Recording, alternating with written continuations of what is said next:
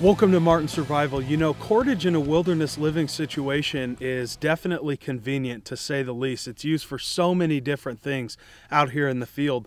However, on the flip side, I do not see carrying man-made cordage in my pack as a necessity or a priority due to the fact I have so many yuccas and I have so many Joshua trees literally scattered throughout this entire chaparral.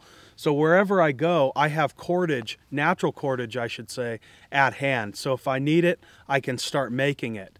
So what I try to do with my pack is I try to carry the things that are the hardest to recreate naturally out here in the field, such as a container. So a container is a very high priority in this area.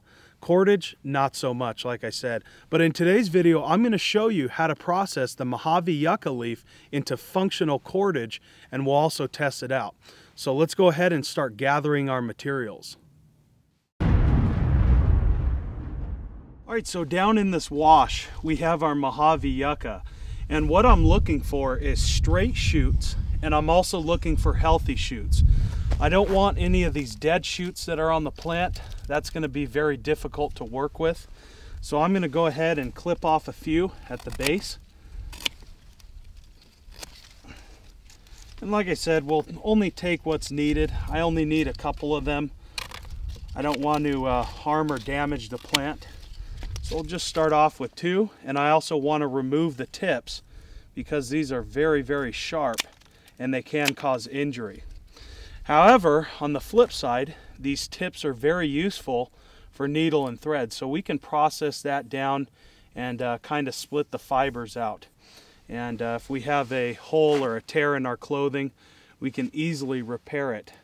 And you'll be surprised in how durable these tips can get.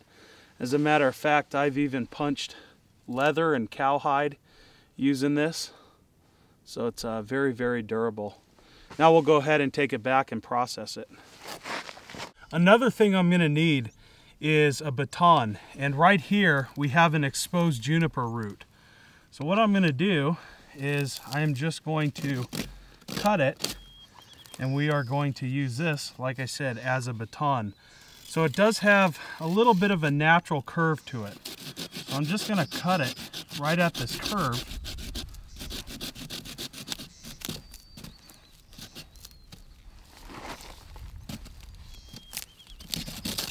There we go. And we'll go over on the same side, a little bit farther down, and once again cut this.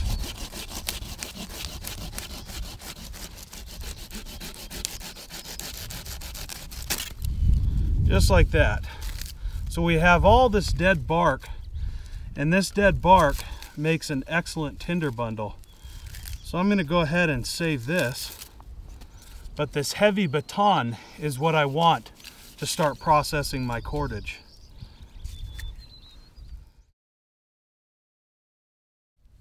I just want to remove the excess bark on this baton, just like that.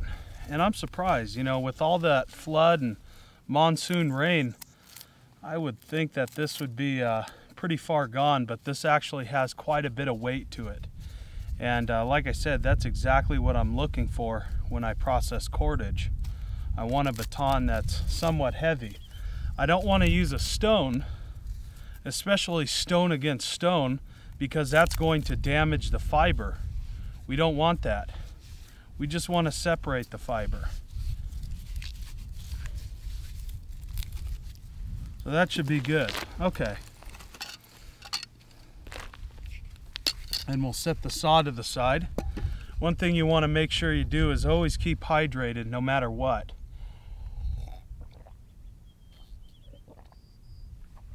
A simple task like this can very easily set you in an emergency situation if you're not staying hydrated. Okay, so we have these yucca leaves. As you can see, I want to remove all the dead material. So all this dead, dry material, I'm just going to pull off and throw that to the side.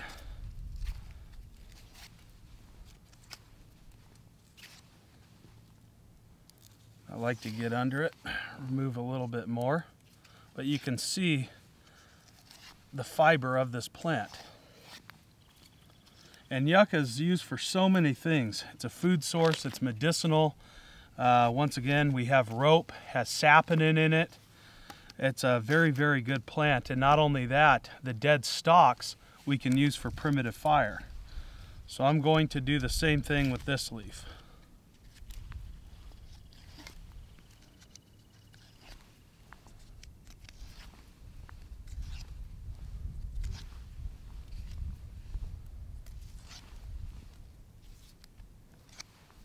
And that should be good. Okay, now we are ready to start pounding this down.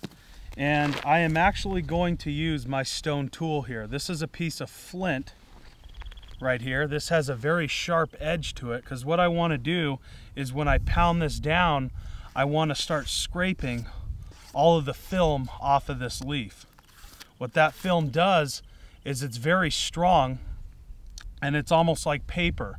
So it's going to be very difficult to bind and twist. It's extremely stiff. So we want to make sure, like I said, we remove all of that film and we have just the fibers to make our cordage. So let's go ahead and get started. Now you're probably going to ask, well, why am I going to use a piece of flint and even this piece of granite that I picked up off the ground here that does have a good edge instead of a knife? Well, in reality, the knife is so sharp, I find that it does further damage than good when trying to separate and make cordage using this yucca. So I choose stone tools. This has a good edge, but it's not razor sharp. That's what I want. So all I do, and we'll remove some of this. I knew that would happen, and it'll probably happen again. So what I do is I just pound on this yucca leaf, just like this.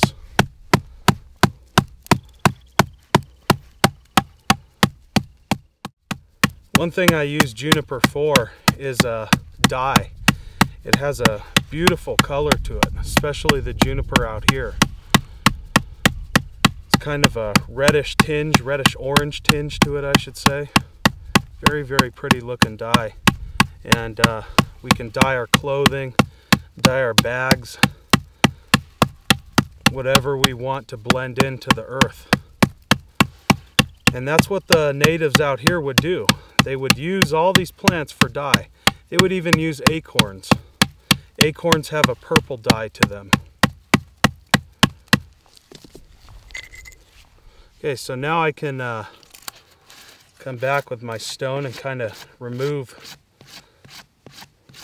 some of that film off the top so you can see it. It's very waxy.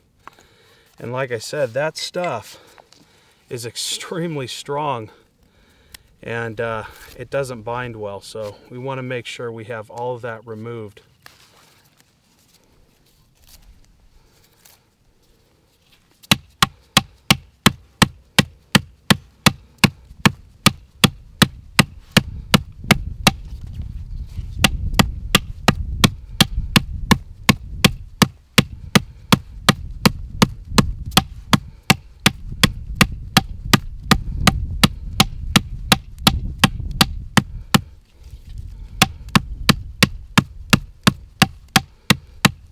Okay, so we'll take our stone once again, and we'll scrape with the fibers. We don't want to scrape it against the fibers because that once again damages it. And I'll take my granite here and I'll scrape this more.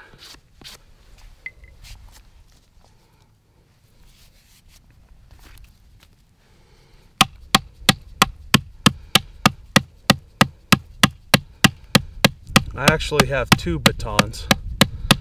I have this, and I have a piece of oak, and not too far from me, towards my base camp, I have a piece of ginaberry, so that might work as well.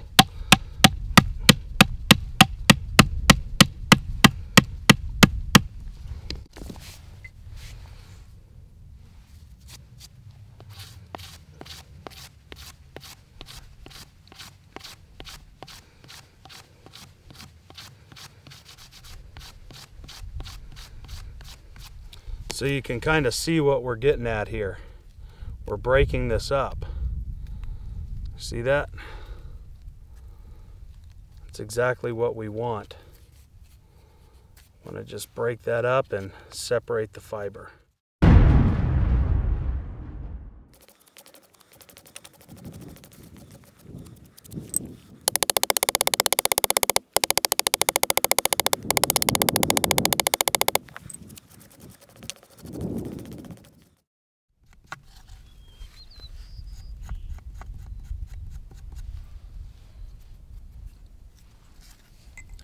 Now we have all of our yucca processed. You can see we split the fibers. Well, we exposed the fibers, I should say. And we also removed the film on the top. So all I want to do at this point is now make my cordage. So I'll take some of it, depending on what you're going to make. So say I was going to make a bow drill, I would want a good amount of it. And all I do is I pinch at the top, I find the two even ends, and I pinch right there, and I make a 9, just like this. So at this point, I am going to twist away as tight as I can go, and with my middle finger, I'm going to grab underneath and pull towards me. So once again, twist away tight, pull towards me. Twist away, pull towards me. Twist away, pull towards me. Just like that. And I just repeat the process all the way to the end. Just like this. Twist tight, pull towards me.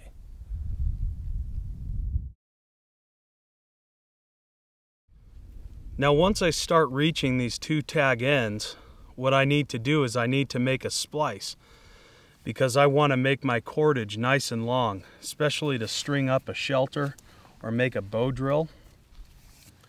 And right here, I have another piece of yucca about the same diameter as this, and I find the two tag ends and I trace that down.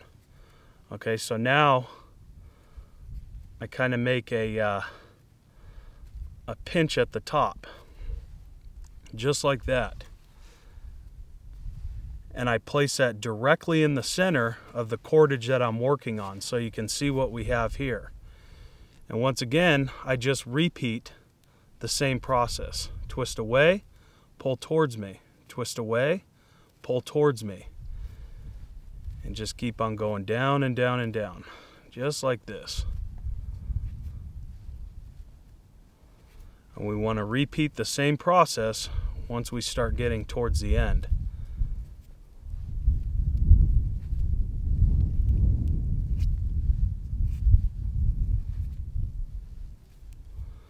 So you can see what we have. Our cordage is thin up top, but it starts getting thicker down here. And that's exactly where I made this splice, right down there.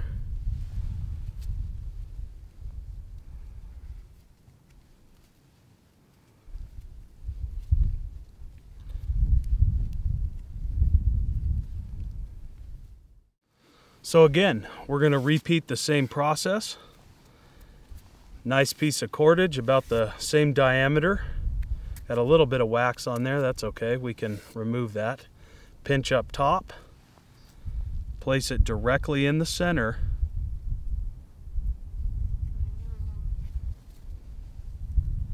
and do the same thing. Now this yucca, it will start to get dry on you, so the best thing to do with this cordage is to make it around a water source to where you can soak it and get the fiber nice and wet. It's much easier to work with.